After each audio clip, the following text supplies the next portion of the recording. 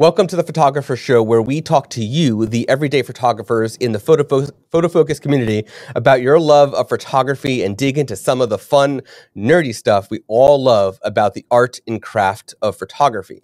My name is Scott Weidenkivowitz, and I'm joined today by my co-host, Lori Novak. Hey, Lori. Hello.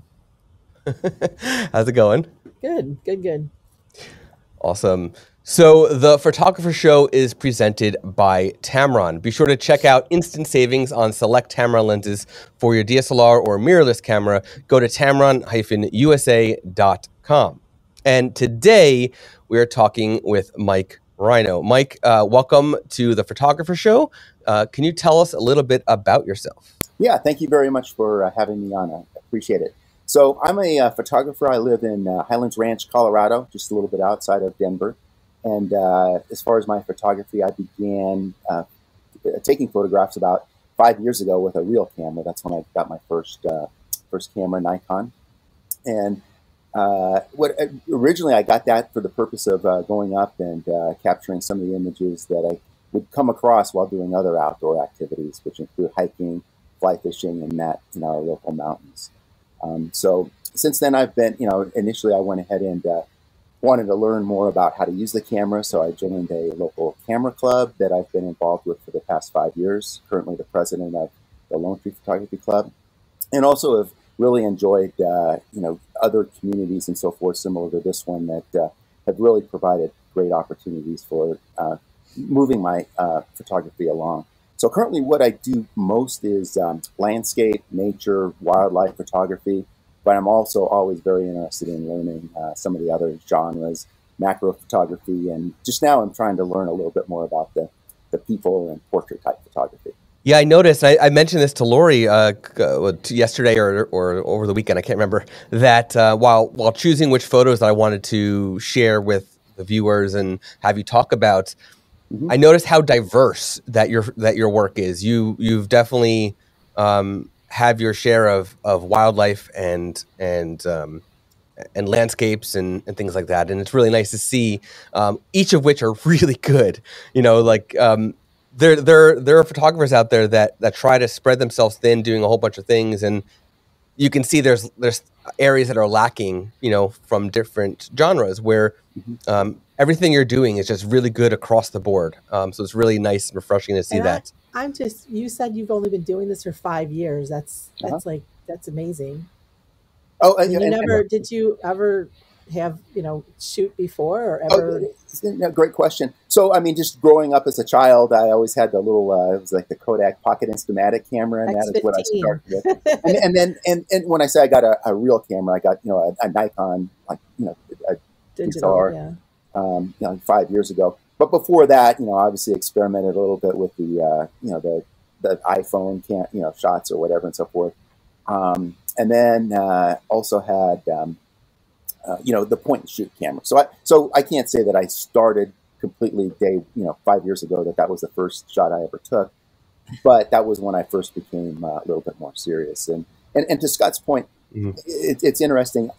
I know a lot of people would say, or get the advice to try and specialize in one or two things, but I just have too much fun.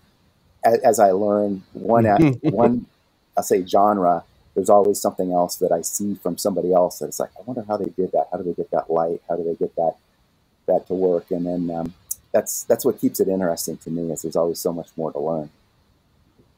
And I think when you are learning photography, I think that you shoot everything in the beginning, and your beginning might be a year, could be 10 years. You're still trying to figure out what it is you want to do. And sometimes people just want to shoot whatever they want to shoot. They're not trying to do anything in particular, and that's okay. Right. We get kind of people saying you should pick one thing, and I'm like, I can't pick one thing, and I don't think you should have to. Yeah, unless you're trying to make money off of one thing, then maybe you should focus on that. But like you said, there's always something to learn. I'm taking a macro class right now. It's totally not, architecture. It's completely different. It requires a lot more patience, and it's just different for me. I was about to say that when it comes to my own work, I'm kind of in the same boat with the macro photography. Like, I could do portraits, I can do landscapes, cityscapes, street photography. I love it. You give me, I have a macro lens. I typically use it for headshots, but you make me do a macro. I'm just like, what do I do with this? Like you know, it's out of my element, but it's one of those things where you have to try it. If you have the equipment, you have to try whatever is out of your element to get better. So, and doing those things help you in your normal or what you generally shoot. You know, if I shoot a lot of architecture, doing macro makes me think more about some of the details in the architecture than I would normally. Maybe, you know, there's always something you can learn from what you're learning that you can apply to every other genre. And that's exactly, I would make the same point, is that, again, as I've been doing this for, you know, like I say, over the last 5 years, and as I try one type versus the other, I do find that there's the complementary aspects of it that, exactly as you're saying, is that as I do some of the other, even if it's portrait or if it's macro and so forth, and that, it makes me a little bit more observant and so forth when I go out and do my landscape photography. So it helps me with my compositions and what I'm trying to capture in that. I think there's a lot of, you know, cross back and forth on that. Again, part of why I like to experiment with the various things. Macro being one of those. I think you mentioned that you know, Tamron was one of the sponsors. I have the only macro lens I have is the Tamron 90, but it's fun to go out and play around with that one, especially this time of year when the flowers start showing up. Yeah, you know, and one great way to learn about aperture is by doing macro photography, because there's no better way to really understand how aperture makes a difference on your photos than by doing a close-up of a flower or a bug or whatever it is. So you mentioned that your first DSLR was a Nikon camera. What camera are you currently using today? Yeah, so I've stayed with the Nikon family. The first one was a Nikon D3300, which is you know, kind of an entry-level camera. So the ones that I'm using right now, I've got a couple primary ones that I use. Actually, three. The Nikon D850, so that's a full-frame camera, and then also the newer one that I have is the Z7 II, so that is the mirrorless camera. So I'm just starting to get into the mirrorless world. And then I will add one other one that I have in there too, that I had some encouragement to experiment with, and that is infrared. So I had got a Nikon Z5, which also is a mirrorless camera. Got that converted for infrared, and have really enjoyed going out and experimenting with that one. It's been kind of a new passion for me to see that get back. I'm surprised you took a new camera body to do the infrared conversion instead of doing your D3300 as the infrared conversion. Right. And you know, I thought about that, and I talked to a couple people.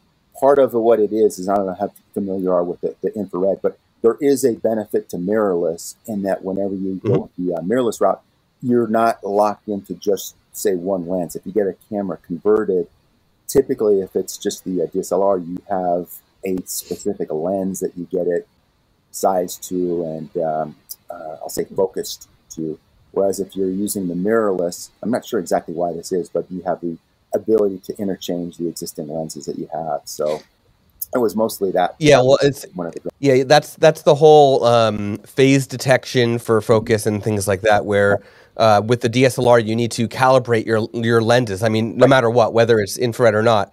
With a mirrorless, you don't have to calibrate your lenses, just due to the science behind the technology. So when it comes to infrared, it's just it is a benefit, of course, to go the mirrorless routes, because you don't have to worry about any calibration at all, really. That's what it is. So yeah, thank you for adding that. Yeah. But that was the reason why I went ahead and literally I got a new one. I had a trip planned up to Wyoming to the Grand Teton National Park, and I wanted to go up there with infrared. So literally, I got the camera, sent it in, had it converted, got it back like 2 days before my trip, and that was kind of where I initiated that. It's been fun. Nice. I enjoyed doing that awesome. Too. That's a great location to do infrared too. That's my favorite place everywhere on Earth that I've been. That's my favorite so far. Yeah, and that was my first time there, but yeah, it was October of last year. So. So this next question is one that Lori thought of last week. What obstacles have you overcome in your photography? couple of obstacles that I'm trying to still work through. The biggest one, I think we all deal with this one, especially if we're working full time elsewhere and so forth, it really is the time element. And it's with a full time job, it's trying to find the time to go out and go out, say even on the weekends or go out for an extended period. We all have, if you're working a 5-day-a-week job, you still have other commitments, other obligations in that to take care over the weekend. So the short answer of it is time. So I'm working on creating more of that for myself so I can dedicate more of that towards photography in the very near future. Awesome. That's the biggest option. Nice. Yeah. So what was the hardest thing to learn in your photography journey so far? I think a lot of times it's, I would say, patience in that, whenever I go out, I mean, at least when I first, was starting with photography and that, and again, landscapes was, what I was most interested in. I go out and immediately go to, say some of the scenes that are, popular, kind of some of the iconic locations and so forth, and you try and get everything that you can out of those places or whatever, and that you try and time it with the right light and so forth. But I think as time has gone on, I've become a little bit more patient with, not necessarily just going out and looking for the same scenes that other people shoot frequently and so forth, but more kind of going out and without maybe as much of a preconceived, this is what I want to come back with, but becoming more patient, looking for the light, looking for what direction there's the right clouds or whatever.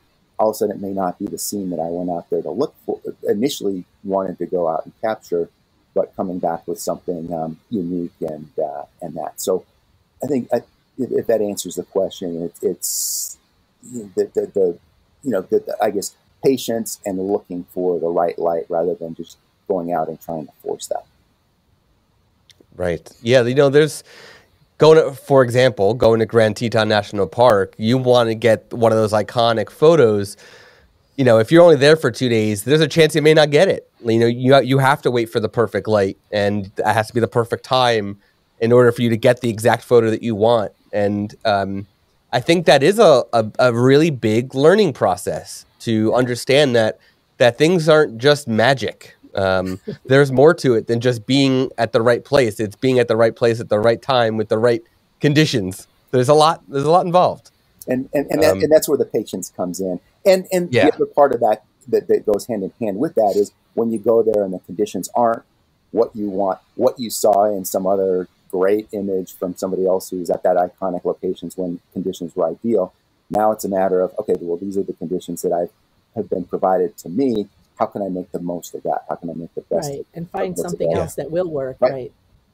So that's which is part of what makes it fun. It's the creativity part of it, as opposed to going out. And if it was always going out and there's magical light and you come back with a pristine shot every single time, it would kind of probably take a little bit away from it. So I want to take a short break to remind everybody that PhotoFocus has launched its own community. Head over to photofocus.com and click on the community link in the menu to join exclusive conversations and events. And with that, we have one more question before we dive into the 4 photos we're going to be looking at from your portfolio today. So my last question for you right now is, what is, I mentioned earlier that Grand Teton is actually my favorite location of all the places I've ever been. What is your location? Because looking at your work, you've been at a lot of places. So what is your favorite location of all the places that you have photographed? Got to pick one, huh? Just one. Okay. I want to rattle off about 10. I'm going to kind of, because I'm in Colorado and because it's, I don't want to say in my backyard, but it's not far away.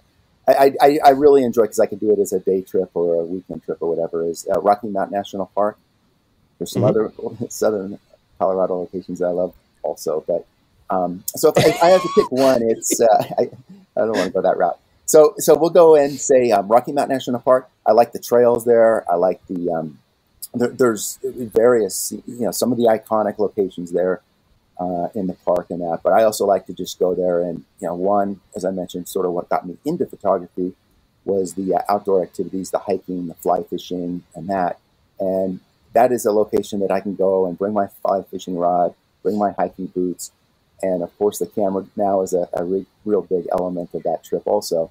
But I'm going to go ahead and say Rocky Mountain National Park is the number one. So I've been to Colorado, and specifically the Denver area, I think 3 times at this point. And the one time that I had the opportunity to go to Rocky Mountain National Park and take some photos, which I didn't have much time there, but the one time I was there, we saw somebody fly fishing. So I think it's funny. It's because it's like, that is something you think about, at least from, so I'm in New Jersey, and even as somebody that's not from Colorado, when I think of Rocky Mountain National Park, I think, you know, beautiful sky, beautiful mountain, beautiful water, and fly fishing in the park.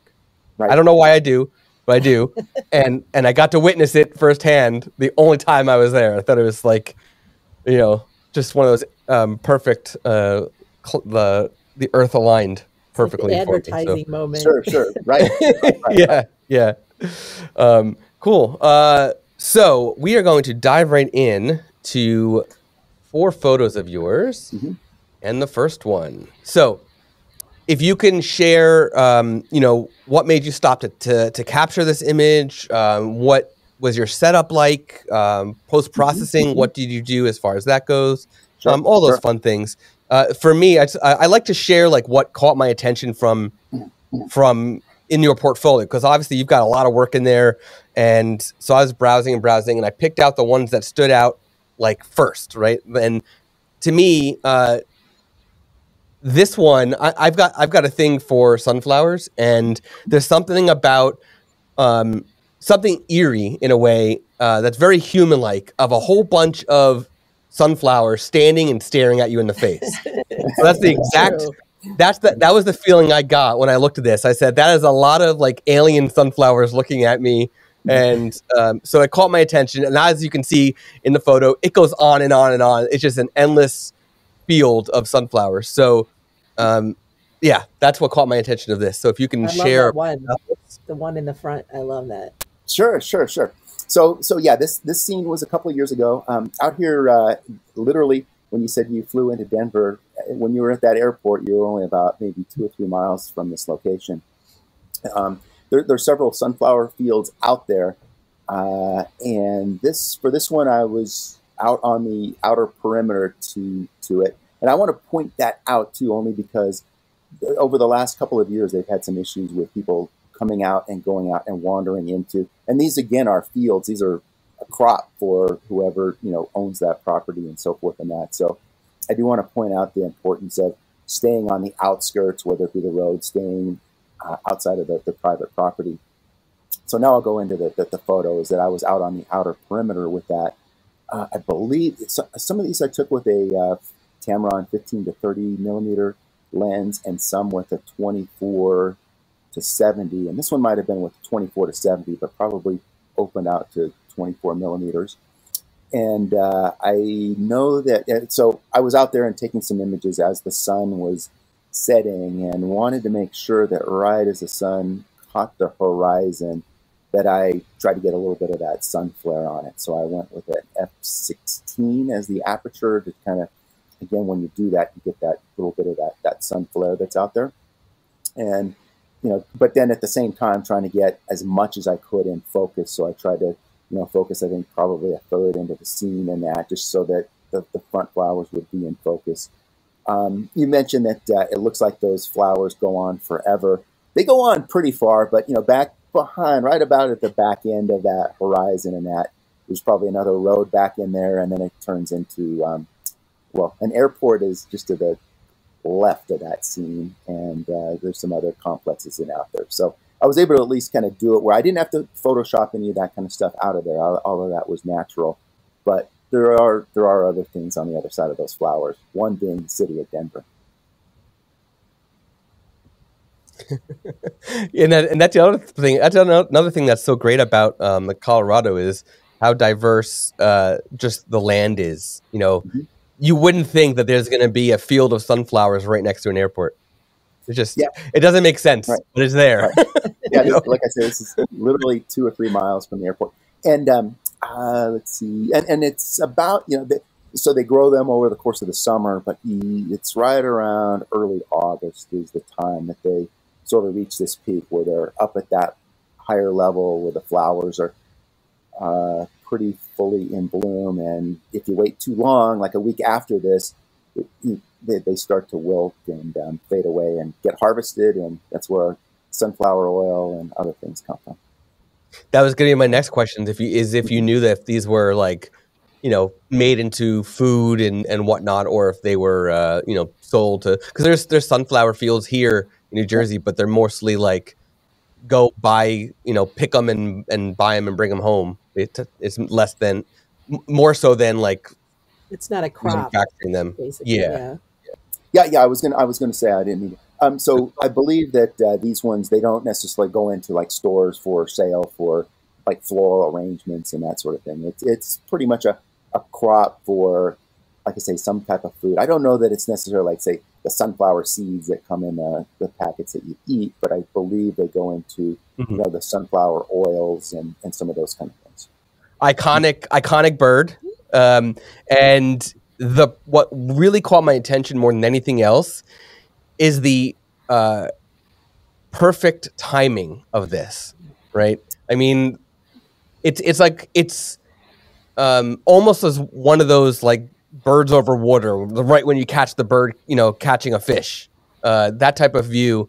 That bird's going in for a landing, and you basically captured, her landing perfectly. So, yeah. So I have a confession on this one here. So while I wish this was like 100% in the wild, this came across it and timed it that way. So this was at a event with our club that where this, and I do have some other eagle pictures, by the way, that I have captured in the wild, in flight, and doing their own thing. But this one here, was a little bit staged in that there was somebody who, and it's a bird rescue firm and so forth and that, but they also do take their birds out and allow you to photograph them and that. But the reality is that they did have it out there on, that it's not trained to do this necessarily, but they had it, fly from somebody's hand over to this tree stump, and they had that set up. But like I say, I still did have to get my camera settings right and so forth and that. So I made sure that I went with a pretty wide open aperture. I think I went like f4 if I remember right, and what I did was made sure that I had my shutter speed was my the thing that I was really making sure that I was focused on at least 1/1000th of a second and so forth, so that I could get it sharp. But like I said, I wish I could say that this was caught in the wild. Got other eagle pictures that are caught in the wild, but this one I did have. It was at an event that was. It's a good way to practice, though. It's a good way to practice doing bird photography like that. Did you shoot this in burst mode, or did you? It was. I took about 3 shots in its flight. I didn't just hold the shutter down and let it go. Burst, I took 3 in succession as it was coming through. Okay. And this was awesome. And so, Lori, so you mentioned that this is a good learning opportunity. So this was actually in my first year of the 5 years of photography. Is that this was in that first year. And so, to your point, in attending an event like that, learning how to get the camera settings, learning how to do this. It wasn't a workshop in that we didn't have an instructor there. So I still are on your own in terms of getting those camera settings and in terms of getting the right exposure and so forth. So that part of it was all on my own. But in taking what I learned and doing some of this, it has helped me in my, I'll say, wildlife photography when I go out looking for the camera settings and so forth when I am amongst birds, eagles, elk, whatever it might be out in the wilds. I mean, it goes to show that learning experiences like this, even if it's a pre-set up situation, one, not only are you learning, and if you get the shutter speed wrong, obviously that photo wouldn't be as effective, but even in a pre-set up situation, there's still photos that you could wind up using in your work. There's no reason why you couldn't. A few years ago, I hosted a headshot workshop where we set up, I think it was 2 or 3 scenes, and we basically just worked headshots of each other. And we basically all agreed, like, we can use it in our portfolios. We did the work. Right. It's just, it was all pre-set up for, we set it up all together. Right. But we still had to, choose our aperture, choose our shutter, choose our ISO, choose our focus. We picked what lighting gels we want to use and what backgrounds. Mm-hmm. But, so learning experiences can still be used. There's no harm in it. And the most important part about them is that you learn something from it. So exactly. Right. Yeah. All right, let's look at the next one. So I think it's quite obvious what caught my attention on this one. I love this sort of it's a lovey-dovey moment. And my guess, I think I pulled this from your Colorado, one of your Colorado galleries, but right. It's just one of those moments that, if you would see the same thing on one of those Planet Earth, shows or whatever, that where the they're just, you can tell it's the animal love. So yeah, I love this one. Oh, great. Thank you. And thank you for pulling this one. So when I mentioned earlier, and you hit the location right when you said Colorado, and when I mentioned earlier that Rocky Mountain National Park is again, I guess, number one in terms of my destinations, and that one that it's local enough that I can do as a day trip. And that's exactly what this one was. Is I went there in the morning, not expecting this, but I went there to photograph one of the lakes there, and arrived probably a half hour, 45 minutes before sunrise. It was a really early, I want to say probably September morning, maybe August or September. Must have been September, just looking at the size of their antlers and that. So arrived there and was photographing the lake just as the sun was rising, and along comes one of those elk, actually walked into the lake and was walking towards me. And then it got up on the shore, and then along comes this other, and these are both large male bull elk. The other one came in from over on the side, and they kind of migrated over to each other, and they got close enough. The thing is with these elk, they can be dangerous if you get too close to them. I had a 70 to 200 lens, and this would have been all the way out at 200 millimeters, but just kind of the direction they were walking a bit towards me, I actually had to back up to get the shot, only because I didn't want to get within, they say stay at least 25, 50 yards away from them or whatever in that. And they were moving towards me, and I'm backing up as I'm trying to get this shot. I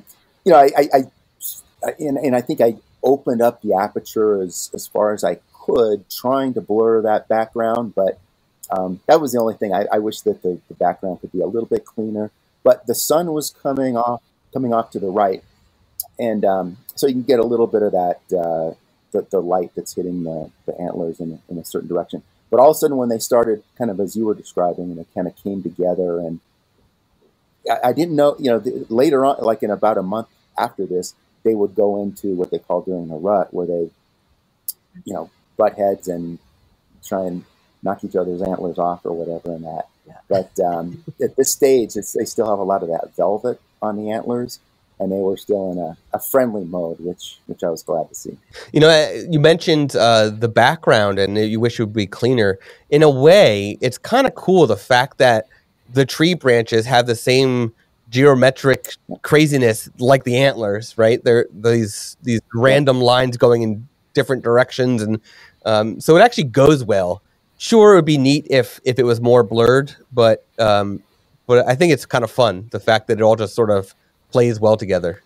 It still works. Sure, it puts a little bit of texture. Oh, no, sorry. That's okay. I was going to say it still works, and then the way that the antlers are lit, it really defines them, right. So that makes them pop off the background as well. Right. It was a fun morning. Yeah. That's awesome. Elk so these were I know elk could be pretty tall. Were these, how tall do you think these were? Yeah, they were as at least as tall as me, meaning like the shoulders of them were up. So that would be 6 foot, call it 6'1", something like that. Somewhere in that 6 foot range would be up to the back. And then if those antlers are getting to the point where they're not quite full grown, but pretty high, but a couple feet on top of them with the antlers. Beautiful. Yeah, it could be intimidating at times, especially if they're coming at you. Yep. Like I said, I was backing away. I've been out there too when moose have kind of started approaching me, and those are the other ones that you want to back away from also. Yeah. So they're even bigger, I think, right? Moose are pretty right. Yeah, they're bigger and certainly heavier, but both of them are size. I think the elk will get into the 500-600 pound range or whatever, whereas the moose will get maybe 1,000 pounds kind of thing. Yeah. When I was in Grand Teton, I saw one moose the entire time. I saw one, but and then one of the photographers I was with in that trip, he saw I didn't get to see it. Saw a bear across one of the lakes, having its way with a fish, and I think it was a fish. Wow! And he caught that one, but I think I was sleeping when he went after that. Yeah, interestingly, I haven't seen very many bears out here. I've seen a couple of them. As much times as I spend out in the wild, I think the story is probably I haven't seen that many bears, just a handful. There's probably dozens of bears that have seen me. Right. But but at Teton, I saw one bear, but it was really tucked into the trees. It wasn't one of the grizzlies. It was a black bear, but yeah, bear encounters. I guess maybe I should be glad that I haven't come across too many of them. I would like to get more of them on the camera, but at the same time, I'm not there in the wild. I'm okay if I come back and don't see them. I agree. So the last photo, also Colorado. Now, besides from the beautiful color and the fun, sort of bean-like shape from the center. One thing that caught my attention the most, which is completely unrelated to photography in itself, is that my in-laws are about to go out to Denver for a wedding, for a family member's wedding, and my father-in-law was asking me, "Where should I go see?" And so he's actually on his list is to go to Union Station, just to. It's a obvious, as you can see, it's a beautiful location. So that's what caught my attention. I actually shared a couple of your Union Station photos with him so he can see what he's about to get himself into. Oh, great. I thought this would be a good one to end your photos with, because it's a fun one. Yeah, and again, it's and again, thank you for selecting this one. It is one that I enjoy. And I've been to this location several times, so when I mentioned I do different genres. One thing I really do enjoy is whenever I have the opportunity to get up downtown Denver, this location, is just walk around with the camera and look for different scenes, different different things that are up, down there, and so forth. Just the way the light hits certain areas and that. And one of the things that I've missed during this, I guess, COVID, the pandemic and so forth, is usually my commute is to and from downtown Denver. That's usually where I'm working my corporate job. And so I always, and that was the case here, is that I will take my camera with me for, and especially like in the morning, sometimes I'm arriving up downtown right around sunrise or just before, just after or whatever and so forth. And so I would always carry my camera with me to work, and sometimes just a little portable tripod and that. And so that's what I had here. And so this one here actually was, I believe this one was caught in the evening. So this would have been on my commute back, and I can catch, the light rail system out here in Colorado, which is where this, it goes to and from Union Station. So I would always kind of, whenever I would arrive to work or go home, I would often make a stop somewhere within here. There's a lot of different scenes at this location, but this is one that I particularly like, just the shapes and the lines and the design and that of this Union Station. And again, you can see that back there, the building, it gives you the name of where I'm at. But just the new design, this, I think they put this in probably 5, 6, 7 years ago, something like that, as far as this brand new Union Station, and it's a fun place to go out there with the camera. But having said that this is one of the things that I've missed over this last however many months we're into this, 16 months or something like that, is that commute always was a big reason for me to get downtown and a big reason for me to get some of my cityscape photos. And I don't have as many of those here over the last 16 months. Yeah, I feel your pain. I think we all do. Yeah. So working from home has been nice, not having to commute, right? I don't have the, I'll say, hour-long commute back and forth if I factor in the time of being on the light rail and so forth. But what I do miss is the city, the scenes, and everything that goes on up there and that. So I'll get back out there. See, all right. So you should see me again. So I have one more question for you before we wrap up. Lori, do you have any questions that you want to get in? No, just when I come out there, will you take me there? Because that's I need to go there. so anybody, it's an amazing structure. You could spend all day shooting that. Yeah, sure.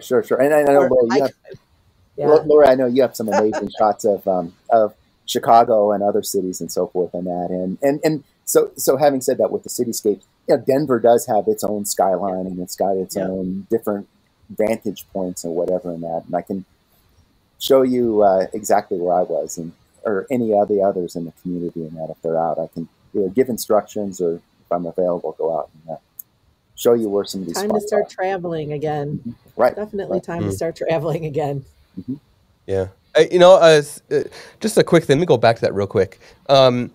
I actually wonder, just if you look at the shape of this, and I don't know if you've been to New York City lately in the past few years, but there's a new subway station by the Freedom Tower, and it's called Oculus.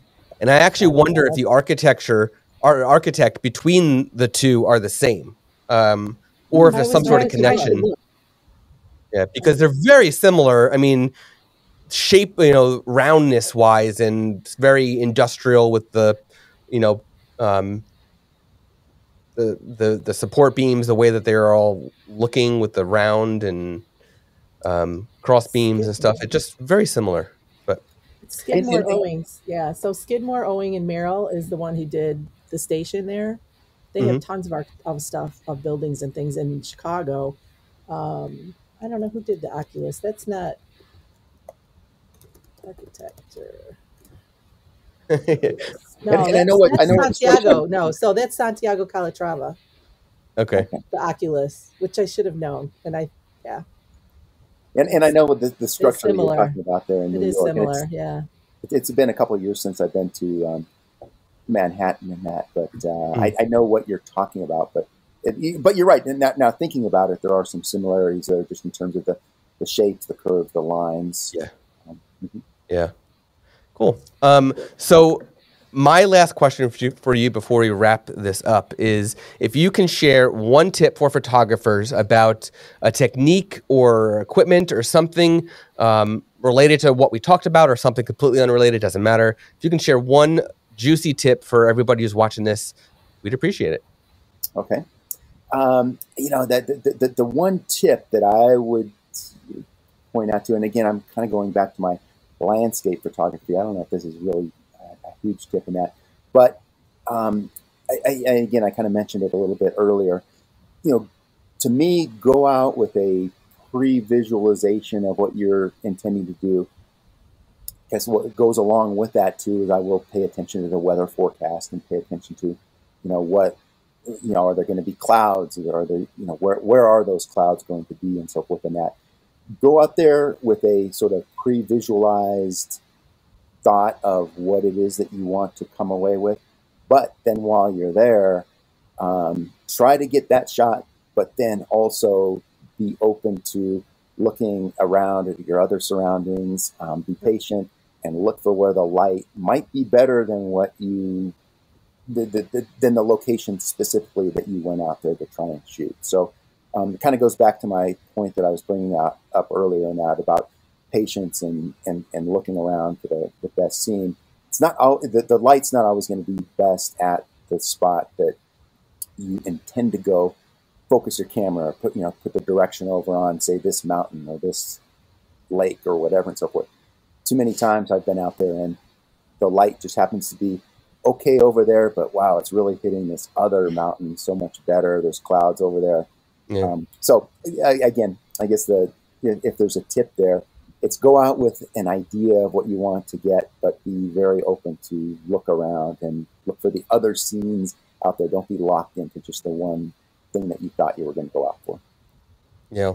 If you have the time to actually map out and plan a landscape photo, then using a tool like Photographer's Ephemeris or PhotoPills could come in really handy to plan all that. If you don't have the plan, or the time rather, to do all that planning, then you do have to have the mindset that you might have to wing it and readjust your entire plan on the fly. And that actually happened when I was out in the Seattle Palouse area, and we were at this one location and we were expecting to photograph a certain direction, and the sky was bland at that exact moment when it was happening. But then everybody turned like 90 degrees and the sky was perfect. So everybody ran down the opposite to the opposite direction to readjust real quick before the sun went down. So you never know. So that's a really good advice. Yeah. And you may go out expecting to shoot a lake at a beautiful sunrise, and maybe there'll be a pair of bull elk that walk by on that. So there's always that something else that keep your eyes open and look for. Yeah. Awesome. All right. Cool. Well, thank you, Mike, for joining us today and sharing your work, sharing your thoughts and your knowledge about everything that you've been learning over the past many years. We really appreciate it, and we hope to speak to you again soon. Great, and thank you again for hosting this, and for all of the great tips and so forth that the community and Lori and Scott, yourself, and others provide. It's really been a great experience, and I look forward to the big thing about photography. There's always something more to learn, and I am looking forward to continuing to work that direction. Awesome.